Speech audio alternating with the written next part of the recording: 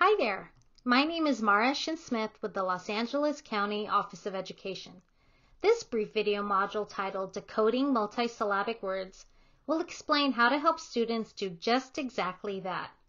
This module will focus on closed syllables. Typically, words fall into 6 different syllable type categories. An easy acronym to remember these 6 syllable types is CLOVER. Identifying the 6 syllable types can be useful for students when decoding unfamiliar words. This module will focus on one specific type, closed syllables with multisyllabic words. Students may know how to read single syllable words, but may struggle with multisyllabic words. How many times have we, as teachers, told our students to break the word apart or sound it out? Have we thought to wonder if our students actually know how to do this? Through explicit instruction, we can teach our students specific strategies for decoding unknown words based on syllable types. Not every unknown word that students encounter will follow these strategies 100% of the time, but they do work often enough that students will benefit to know how to identify different syllable types.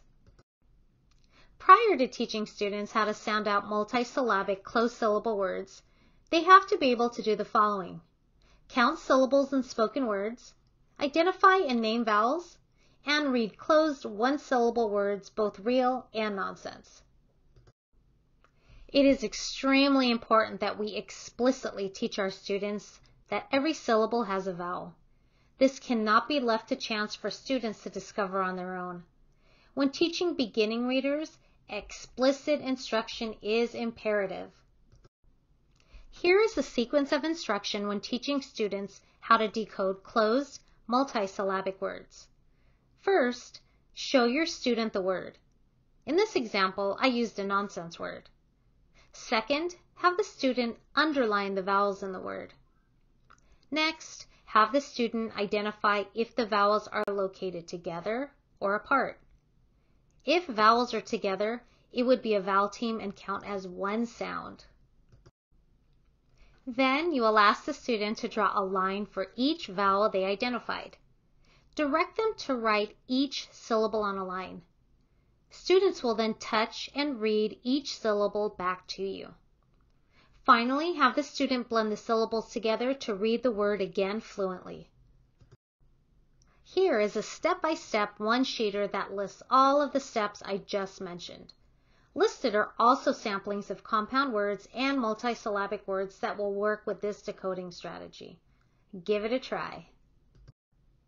There is an inverse relationship between decoding and encoding. Decoding, which we also refer to as reading, is translating printed words into the sounds they represent.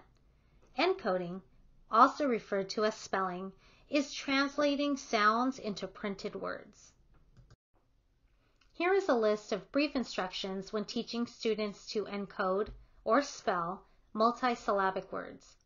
The sequence is very similar to decoding. Start off by reading the word to the student and have them repeat the word back. Next, have the student verbally break apart the word into syllables. Then ask the student to draw a line for each syllable heard. Have the student write the letter or letters heard in each syllable onto the lines drawn. Next, have the student read each written syllable. After they've done that, have the student rewrite the word without the syllable lines and read the word back smoothly. As mentioned earlier, it is essential that we not only explicitly teach our students how to unlock this written language code, but that we are including lots of opportunities for practice with specific skills. After explicit instruction, students should then have guided practice with their teacher. It is at this time that teachers can give corrective feedback if needed. We want to be sure that students are practicing correctly so that when they get to practice independently, they're doing it the right way. The I do, we do, you do model is still excellent. I hope that you found this module on decoding multisyllabic words helpful. Please be sure to check out our other quick modules on the other syllable types. Thank you so much for stopping by.